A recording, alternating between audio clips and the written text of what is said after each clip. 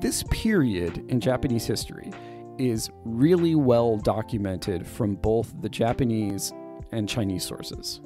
Like, extensively covered, really detailed. Like, we know all of the names of the actual people who were involved in it. We know the names of the actual commanders.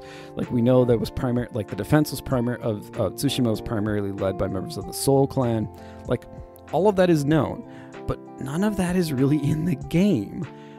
And I just can't figure out why. It's like, so then if you're going to have there's nothing wrong with having a generic hack and slash samurai game. And in fact, interestingly enough, the hack and slash genre itself its history is very closely linked to sort of samurai games.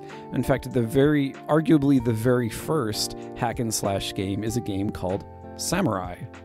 And so there is a close link between these two things. And I don't want to sort of say that it's inappropriate to have, a hack and I loved, when I first got my PlayStation 2, I loved playing Onimusha. I love that game so much. But interestingly enough, Onimusha is sort of an example of what I find so problematic. Because the thing is, when you look at a lot of Japanese games that are set in particular historical periods, they're often extremely campy.